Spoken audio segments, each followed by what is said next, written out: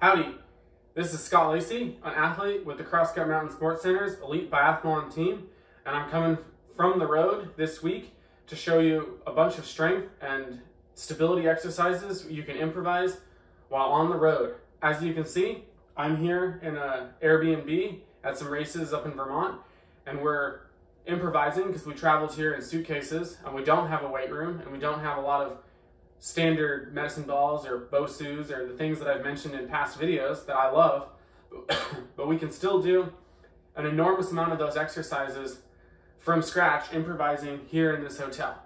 I hope you enjoy. To begin any strength or stability workout, I like to begin with a solid warm-up. This doesn't hugely vary whether you're in an Airbnb, in a hotel, or in a gym, or in a park. So we'll just do what I normally do, which is a ton of warming up of the body. Really begin with cardinal stretches, each side of the body. Open up your chest. You spend a lot of time on airplanes or computers or remote working, closing up. Nordic is closing. Really open the body. Do mobility, set your shoulders behind you. Inhale up, exhale your shoulders back. Drop your hands. You can do any variation on your arms or upper body. Ultimately, you're trying to create rotation in the spine, warming up your rib cage, warming up your low back. A lot of sitting, a lot of laying on hotel beds. Moving into hips, really find your range of motion. Realize that maybe you sit with your legs crossed often, and that reduces mobility in one side or the other. See if you can really open your hip sockets, switch directions. Always make sure to go both directions. It can tell you a lot of information about your current state. Maybe you need to work on one side or the other. Really stretch those hamstrings.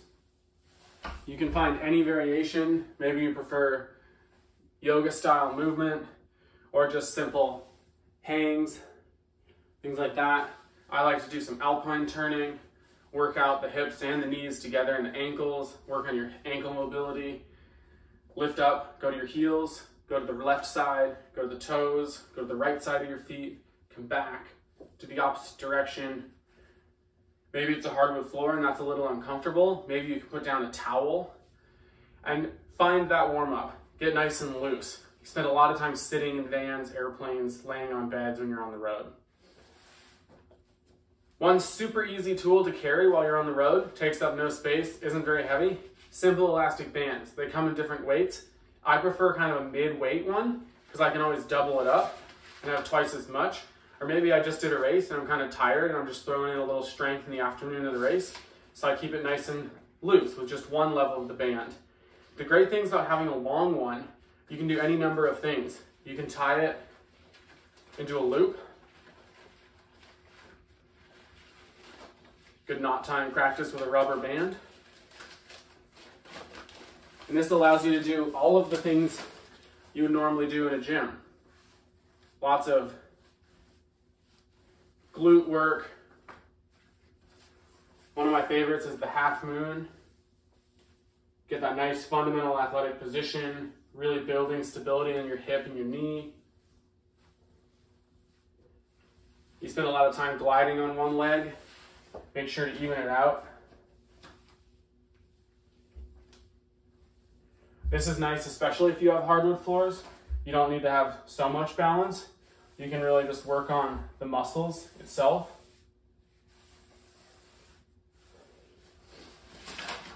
Moving up, nice knee stability, squat warm-ups.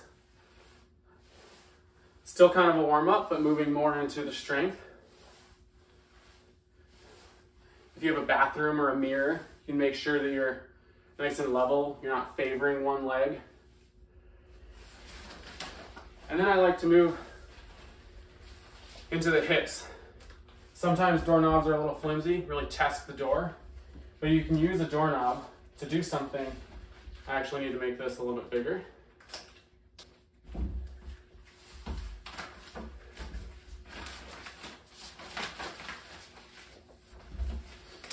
All right, I made the band a little bit bigger, hooked it to the doorknob as you can see.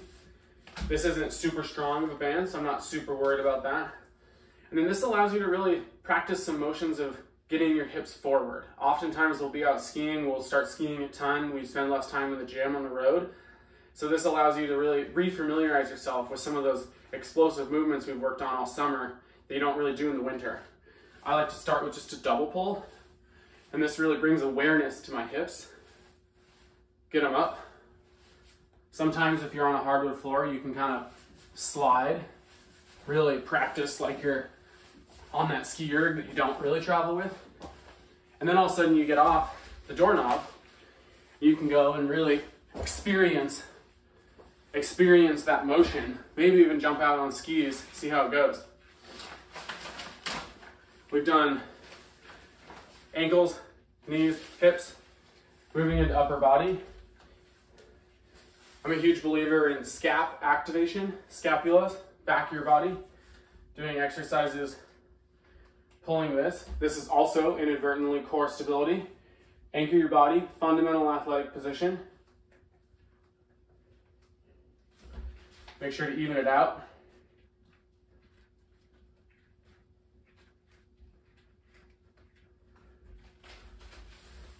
Maybe you're a kayaker like me and you've done a lot of shoulder damage. So you can do warm-ups to really activate the rest of your shoulder. Or even just do this if you don't really trust the doorknob. But really get your body moving. At this point, we're nice and warmed up. We're ready for some other exercises.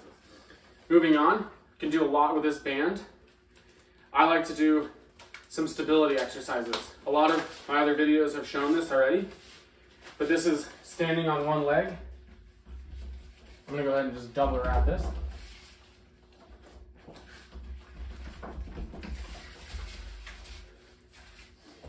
Fundamental athletic position, move to one leg.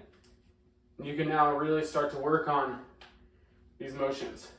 You could even, if you wanted to do some double pull explosive motion, you could kneel. Again, you could put down a towel if it's too hard of a floor and really practice.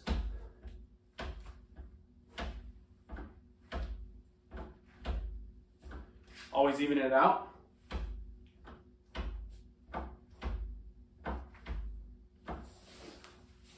Or if you really need a challenge, as I've mentioned,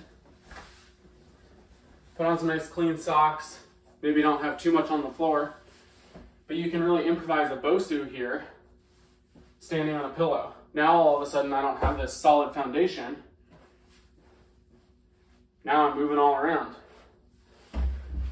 You can grab these after adequate warm-up and really make sure you're working on that fundamental stability.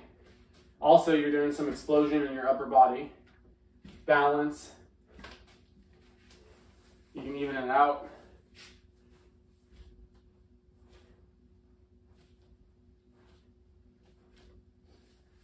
If you know me, I love tennis balls. I travel with them everywhere. You can do an enormous amount of exercises with these. I just want to throw it in that, of course, you could find a nice wall in your house. Do those drills on automaticity and coordination. Skiers often are phenomenal athletes, but the general athleticism of hand-eye coordination or foot-eye can always benefit a skier in any way. And do these exercises, one leg, both leg, hit the window trim and have it bounce oddly, extra challenge. Or go out skiing as my favorite exercise in the automaticity. Ditch your poles, ski with a buddy, and toss it back and forth while skiing. And you're out there gliding and you're building those stability and balance systems into the automatic part of your brain. You don't have to think about it. Then you're out on the race course, someone crashes in front of you, difficult terrain, ridge from the groomer, you're not even thinking about it. You're skiing hard. All right, moving more into a harder strength routine. We've done a warm-up, we've done a lot of stability and activation, we've worked on our coordination. Now it's time to really get into some true strength. I love stairwells, super versatile. In this case, I'm gonna take off my socks because I ate crap earlier sliding on the wood. Make sure you have something grippy on your feet, if it's a hardwood or if it's carpet. And now you can start to do great drills. This could be broad jumps, single leg hops, or anything. Currently, I'm working a little bit on power and explosion. So I like to do the classic jumps, really working on those motions, or if you want to work on it skate-wise, you could really work on getting up and off that leg.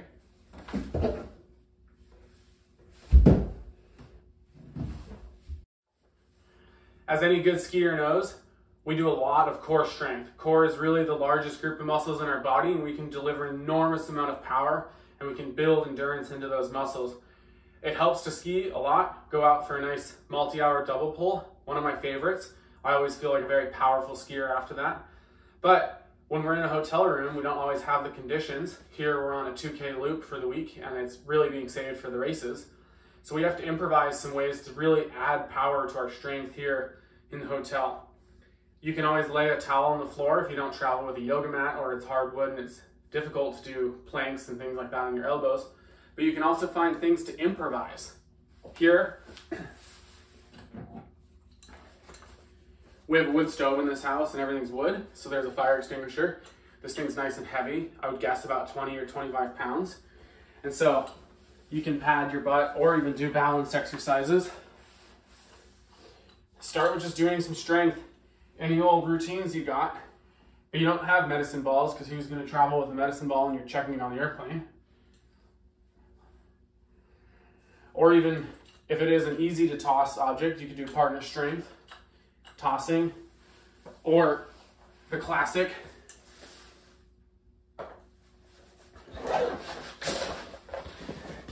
load up a big ski backpack. Every skier travels with a backpack that's enormous. Put some heavy things in here. I've gotten all the books I can in the house. You could put the fire extinguisher in there, pad it with clothing, and then you could do any number of weighted exercises you want. Do some nice weighted squats, do some power to velocity, take it off. I'm not gonna hit the ceiling, but then do some explosion motions if you like, or simply add it to any old thing. Everyone loves a good weighted plank.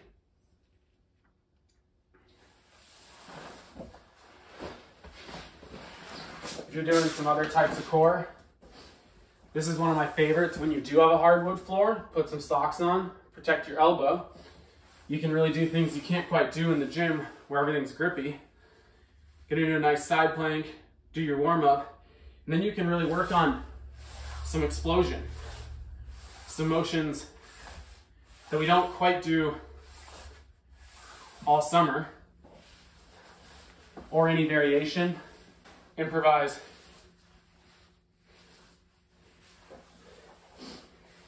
It's pretty awesome to think of all the things you can do when really the fundamental motion is engaging your core, creating stability, adding complexity to your weight, and then building on those. It doesn't take a gym, it doesn't take a nice park, it doesn't take a fancy training facility. All of these things can be done on the road.